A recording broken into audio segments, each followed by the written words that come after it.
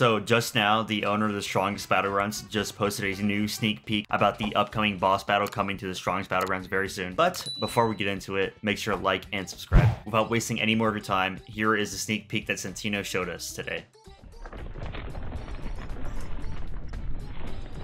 So what that is a crab hand coming straight out of the ground, which is a pretty huge crab hand, which is even larger than the player. But anyways, this crab is the same crab as before that was shown previously.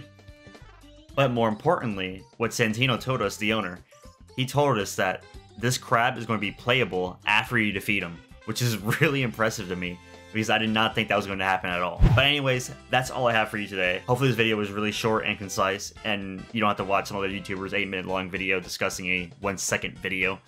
So hopefully you learned something new and make sure to like and subscribe.